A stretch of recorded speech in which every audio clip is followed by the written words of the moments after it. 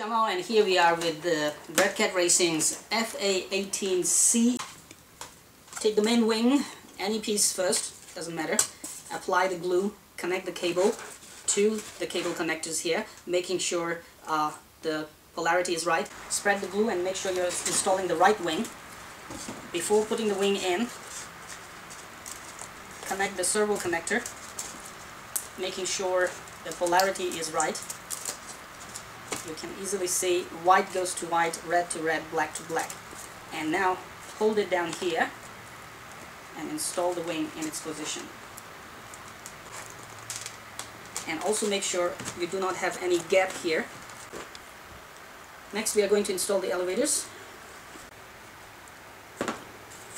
Once again, making sure the control horn is downwards. Put it in and make sure the surface doesn't bind with anything. Clean out the excess glue. Next, the vertical stabilizers. There's a 8 written here. It will point outwards. So go ahead, pick up your glue.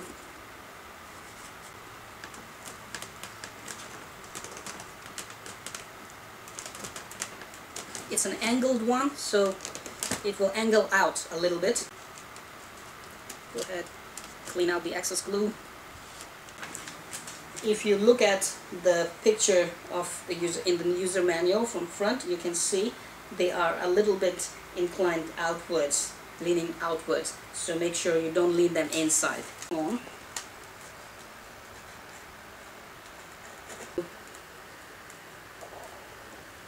Put the nose cone on.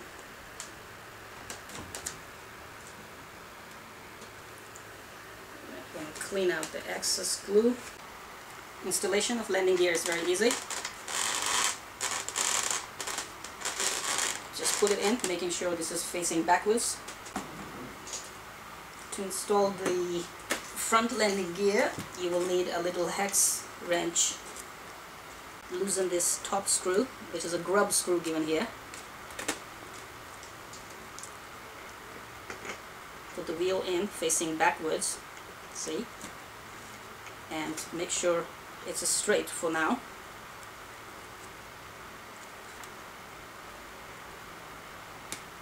Tighten the grub screw.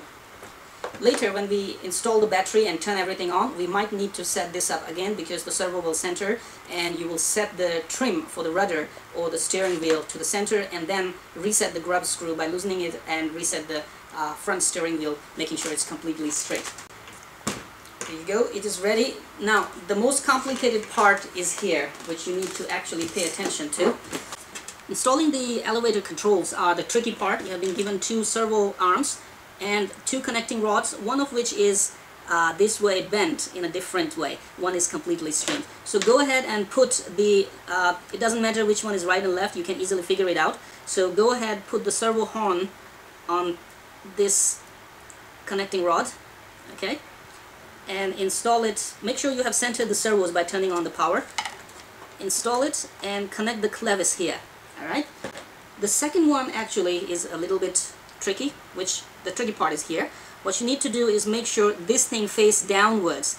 This thing, when the plane is upside down, okay, make sure this thing faces downwards, and making sure, as you can see, this servo arm is facing up. When the plane is inverted, it's facing up. When the plane is inverted, this servo horn should face downwards.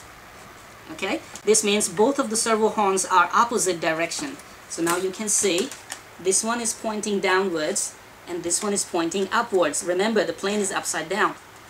From my orientation, I'm holding the plane nose my side inverted.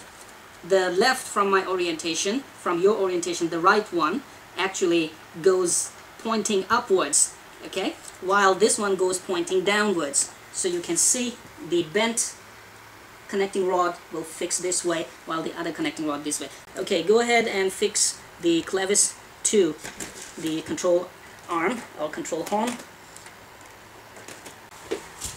These side winders or sides of this plane, go ahead, just glue them up here, and your beautiful A-18C from RedCat Racing is ready to fly.